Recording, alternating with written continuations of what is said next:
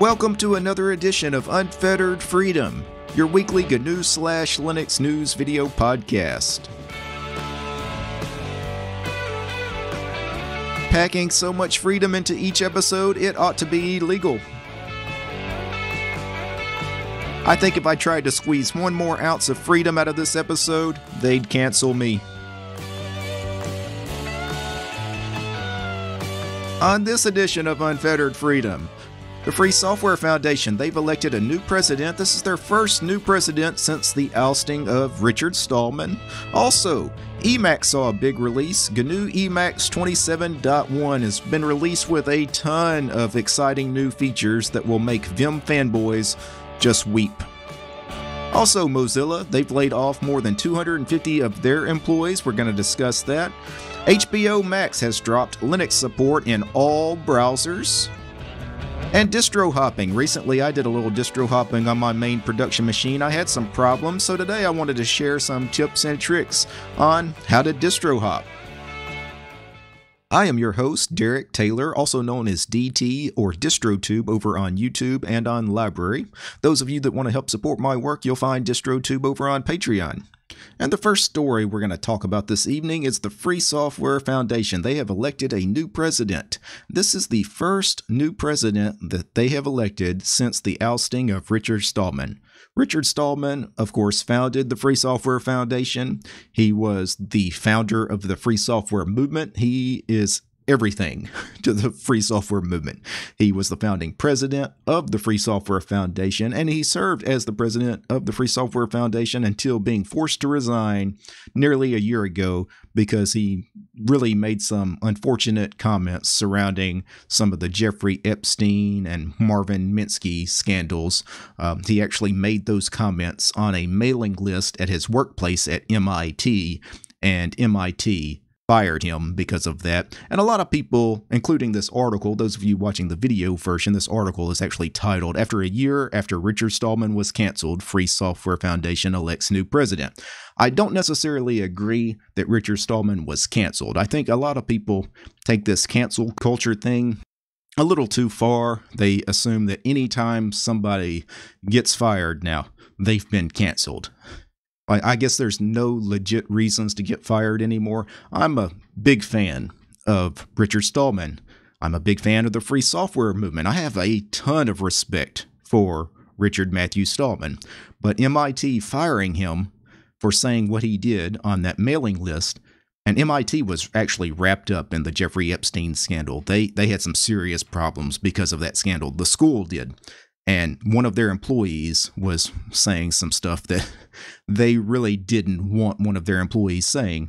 So they fired the guy. I get it. You guys, I'm sure most of you guys probably get it. You can't just say anything you want to say at your place of employment, right? If you say the wrong thing to the wrong person, you can get fired. And that's exactly what happened to Richard Stallman. Now, I can understand the people that do want to argue that Stallman was canceled from the Free Software Foundation because that wasn't MIT, and it didn't really have anything to do with the whole Jeffrey Epstein scandal. But at the end of the day, many people within the Free Software Foundation really didn't want to work with Richard Stallman anymore. And not just because of that one particular incident. Richard has always been a little eccentric and a little strange. He's got a weird personality, and he does rub a lot of people the wrong way. And I don't think it is necessarily a bad idea that the Free Software Foundation goes ahead and asks him to resign and now has elected a new president, because Richard is nearly 70 years old, right? He's been the only president of the Free Software Foundation. It's time to find out if somebody else can lead the Free Software Foundation, because Richard Stallman, no matter what you think about him, he's not going to live forever. So now is as good a time as any to find out if someone else can lead the foundation and lead the free software movement. And they have decided to elect Jeffrey Nauth as the new Free Software Foundation president. I am a member of the Free Software Foundation, but I'm not really familiar with Jeffrey Nauth. But according to this article from It's Voss, he is a computer science professor at Lycoming College, Pennsylvania, or maybe he was in the past, because it doesn't look like the It's Voss article could validate that he's currently a computer science professor there. According to Jeffrey's own bio on the Free Software Foundation website, though, he claims to be an independent software contractor, a programmer, a senior associate, a systems engineer, and a systems analyst at various companies. Jeffrey has been a FSF member for more than 30 years. He's been a member of the board for more than 30 years. So I think the Free Software Foundation, I think they found the right guy for the job. I think they found a good person to lead the foundation. It's going to be some trying times for Jeffrey, though, because these are some turbulent times for the Free Software Foundation in the aftermath of them forcing Richard Stallman out, because there are some people within the Free Software Foundation that are still a little upset about that. Not everybody agreed with Richard Stallman being forced to resign. A lot of people did. But some people did not, and some of those people were very angry and very vocal about it. And many of them left the Free Software Foundation in protest because of the decision to force Stallman out. And there are still other people outside the Free Software Foundation, maybe that thought about maybe signing up a membership and joining the Free Software Foundation, but now no longer choose to support such an organization because of the way Richard Stallman was treated. Of course, you also have people that maybe are more likely now to join the Free Software Foundation for the fact that somebody like Richard Stallman is not there. Is it a pro? Is it a con? Ultimately, I don't think it matters that much, because ultimately, like I said, Richard Stallman was going to have to go at some point. He's nearly 70 years old. He's been leading the Free Software Foundation for more than 30 years himself. At some point, he was either going to have to retire or, unfortunately, he'll eventually pass away at some point. So I don't think now is a horrible time to go ahead and see if somebody else can lead that fight. And our next story is the gigantic release of GNU Emacs 27.1. This is a big release for Emacs. They included a ton of new features in this release.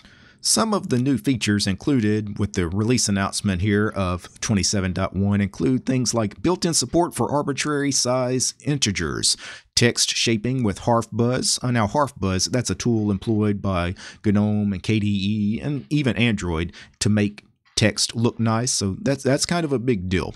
Also, we now have native support for JSON parsing. We have better support for Cairo drawing. We have support for XDG conventions for init files. We have lexical binding used by default, built-in support for tab bar and tab line, support for resizing and rotating of images without image magic. Now, that's probably one of the big changes, the biggest changes here in 27.1 is by default now, Emacs, they're not going to be using image magic for displaying pictures and images anymore. And that is mainly due to security concerns. They wanted to get away from using image magic. And of those changes that I just listed, that was just the overview. That was the highlights that they put in the release announcement. There are many, many more smaller changes. If you want to read the entire changelog and the list of all the new features added to Emacs 27.1. Those of you that run Emacs, all you need to do is do this key chord, Control-H followed by N, and you will get all the information about this new release. Those of you not really that familiar with GNU Emacs, it is one of the most important pieces of open source software on the planet. It's actually one of the oldest, still actively developed pieces of open source technology. GNU Emacs dates back to 1984, was actually the first release of GNU Emacs, but predecessors to GNU Emacs date back into the early 1970s. There were some other Emacs editors before Stallman and the GNU project developed their GNU Emacs. So all these new and amazing features in this big release, if I were a Vim user right now, I'd be very jealous. And our third story is the news that Mozilla is laying off 250 employees, and they claim that it's because of some of the struggles in the aftermath of the COVID pandemic, and they really want to refocus the company on making money. And specifically what they're talking about with making money, they want to focus on some of their products such as Pocket, the VPN, and some of their privacy products that they offer. Now, this 250 people that they're laying off, that's a big number because Mozilla only had about 1,000 employees, so they laid off roughly 1/4 of all the employees that worked at Mozilla. Now, according to Mozilla CEO Mitchell Baker, the corona pandemic, quote, significantly impacted our revenue. As a result, our pre-COVID plan was no longer workable. So they had all these people, these 1,000 employees, and everything was going good, back in February or thereabouts. The COVID pandemic really gets going, and they weren't seeing the kind of revenue coming in that they had originally hoped for. Some of the revenue streams just were starting to dry up. What makes this a little more disturbing than it's just the coronavirus pandemic, though, is even back in January. Now, that was really before the COVID pandemic.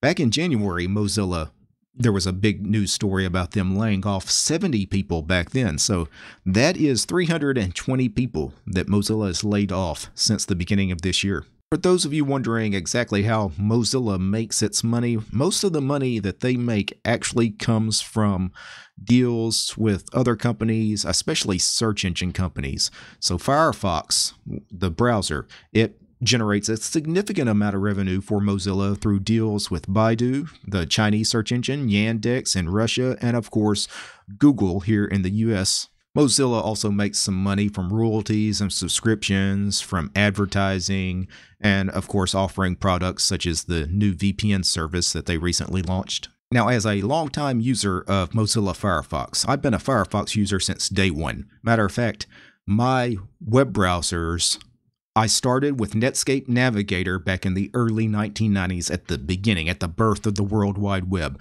I was on Netscape Navigator, and that's all I ran were the Netscape browsers until Netscape went out of business and Mozilla was founded and Firefox came into being, and then I switched over to Firefox. And it makes me sad that Mozilla Firefox seems to be a dying browser.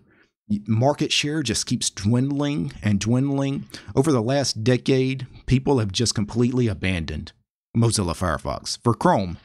And it makes me sad because having been around in the 1990s and saw the browser wars between Netscape Navigator and then Microsoft Internet Explorer, and watching a big proprietary company, Microsoft, run Netscape out of business through some rather shady and, quite frankly, illegal business practices. That's not what's happening here. Google is not making Firefox go out of business through any shady deals. They're just making a better product. At least they're making a product that appeals to the masses in a way that Mozilla Firefox, it's just not appealing to most people. People like me will run it because of it's free and open source software. And it's a free and open source company. And I want to support Mozilla and companies like Mozilla. I don't want to support Google. But very few people are ideologues like me. Most people don't care about the free software movement. And because of that, until Firefox can appeal to the normies out there, I don't see it surviving. I don't see it making it another 5 years in its current state. And the fourth story is the news that HBO Max is dropping Linux support in all browsers. So this is actually a post from the r/Linux subreddit. So someone posted that HBO Max has stopped working on Linux within the Firefox web browser. He is running Manjaro Linux, but over the past few weeks, I guess this has slowly been happening to where I don't think HBO Max works any longer on Linux using any browser. Now, since he posted this, there have been some people to get HBO Max working inside Google Chrome running in Wine, but that's about it. So all the native Linux browsers, you are no longer going to be able to watch HBO Max. It's strange when a company was already supporting Linux. Why do you drop support? That's what I don't get. It's really frustrating that we have to beg so many companies to support Linux. But what's more frustrating is those companies that were already supporting Linux and then for whatever reason one day just decide to stop. It's like, well, you've already put in all the work, right? You've already made it happen on Linux. Just keep going with it. Some of the people that posted in this subreddit, and there were thousands of people that posted in this particular subreddit. It's got more than 2,000 upvotes here, 634 comments. So a lot of people were interested in this story here over on the r/Linux subreddit. And one of the guys wrote that by companies doing this, all this does is encourage piracy. Because if people want to watch something that's only available on your streaming service, and you make it impossible for me to use your service legally on Linux, then why wouldn't I just illegally pirate your stream? Now, I'm not advocating people doing that. Obviously, that's completely against the law. You really shouldn't do that. But at the same time, when companies do what HBO is doing here, it's almost like they're encouraging it. Really, it's almost like they don't even care. They understand when they do this, that you guys on Linux have no other choice but to pirate our content. We don't really care because the Linux market share is so small. Basically, you guys don't even matter. Go ahead and pirate our content anyway. Now, in the subreddit thread, there are a lot of speculations about the reasons behind HBO dropping Linux support. I don't think HBO actually officially said their reasoning behind this, but typically when a large company like this, especially a large streaming service or some kind of media platform decides to drop already existing support for a platform like Linux, it usually has to do with some of the people they partner with. So, some of the people that are giving HBO content to stream. We'll only license our media to you if you support media security standards X, Y, and Z, and some of those maybe are not supported on Linux at all. Therefore, HBO wants to work with these people. It's more important for them to do what these people want than it is to support the Linux community, because at the end of the day, we're just not that big of a market share. Now, one thing to note is I know a lot of people these days do stream things like HBO Max and Netflix and Hulu and stuff like that from mobile devices. Apparently, that's the way most, especially the kids these days, I see them all watching Netflix on their phone. I don't do that. I know probably many of you guys, especially if you're older like me, you're used to watching TV and movies on normal size screens. So I do watch Netflix on my computer monitors. I've got 24-inch monitors. I would never watch something like Netflix or HBO Max on my phone, but those of you that do, this may not be a big deal. For somebody like me, though, it would be a deal breaker because watching on my computer is the only way I watch some of this stuff. Now, the fifth and final story tonight is not really a story. Recently, I did a little distro hopping on my main production machine. And I had a lot of struggles with that distro hop, but really more than talking about the struggles that I recently had distro hopping, I wanted to talk about some of the things you should do to make your distro hopping experience a little easier. For those of you following the DistroTube channel over on YouTube and on Library, check out a video I did just a few days ago. The title is Distro Hopping Sucks, I'll Never Leave You Again, Arch Linux. Now that is a nice clickbaity title, but I distro hopped about 8 times in 24 hours on my main production machine because I tried a variety of different Linux distributions on my main production machine, and most of them failed to install properly. But I don't want to rehash that material. Again, if you're interested in that, check out those particular videos on YouTube and on Library. But what I really wanted to discuss, I'm going to take this opportunity to discuss some of the things that you guys really should consider when you distro hop. Because I've made a lot of blunders in the past when I distro hop. It seems like every time I distro hop, there are steps that I should have taken that I always forget. So let's talk about some of the things you guys really should do. First of all, the number one thing, of course, is backing up all your data. This is obvious, right? Before you wipe out your hard drive and your SSDs, back up all your important home user data. So back up your dot files, your configuration files. Those of you that are not pushing dot files to something like GitLab or GitHub, start doing that. Because when you do that, it makes the backing up process a little easier because you always have a backup. It's backed up to GitHub or GitLab. So if you didn't actually physically back it up to a USB drive or a USB stick, you still have it on that GitLab repository, such as my case. So that's what I would do with dot files. Start using GitHub, GitLab, get into that stuff. The sooner you get into that, the easier your life becomes, especially when it comes to reinstalling your other home user data that you really want to take a look at. Most people put their important documents in their home/documents folders. Always back up documents, back up music, back up pictures, back up videos. My videos directory can get rather large because I make videos, and that's typically where I put them, is in my home/dt/videos directory. If your entire home user directory is not very large, you could just back up the entire home directory to a drive or a USB stick. I have one directory on my computer that is rather large, and it's important. I don't want to lose all the data in that directory, and that is my music directory. I have like 110, 120 gigs of music in my home/dt/music folder. Now, what I do is I actually have that music folder on its own partition, on its own drive. So when I reinstall, I don't touch that drive.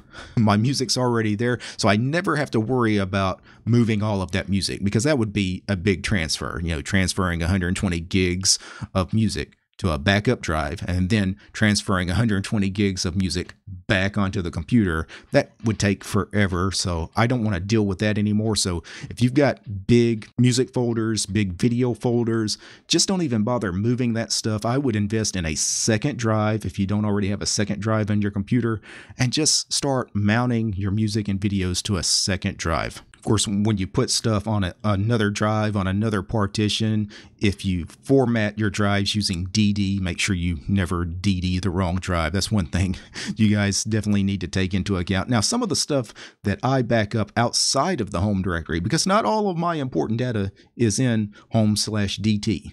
There is stuff in the root file system that I also want to go grab, and maybe you guys want to go grab. One of the ones I always remember to back up, I always go get user share fonts.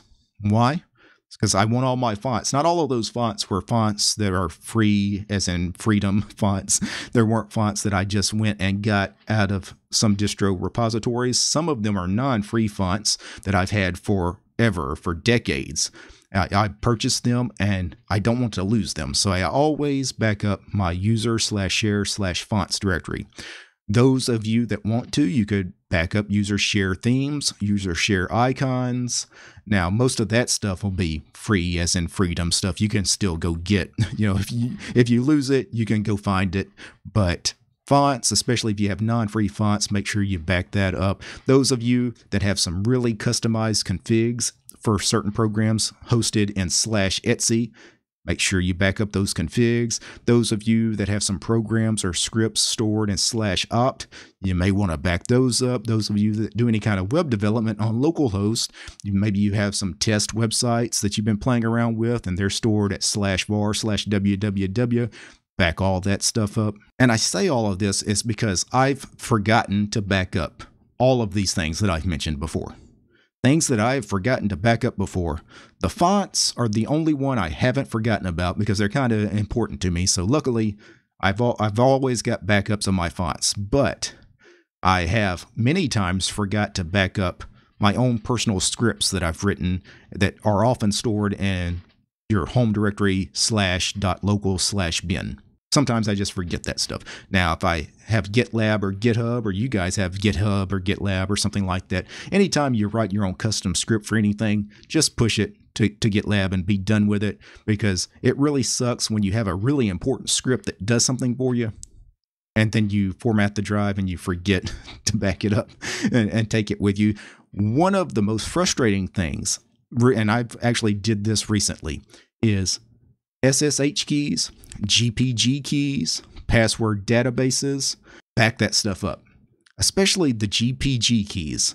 Recently, I formatted the drive on my main production machine, reinstalled a new operating system, and I used the password manager, the standard Unix password manager, pass. And I forgot to take the GPG keys with me. So I have all these passwords that I can't retrieve now. So now I have to go to these websites and, reset my passwords, create new passwords, create a new database of passwords.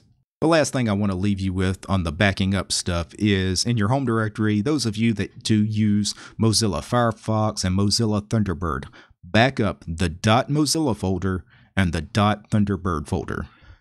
I can't stress that enough, especially those of you that have 1 million bookmarks in Firefox. It's going to really suck when you lose all your bookmarks, so please back up the .mozilla folder.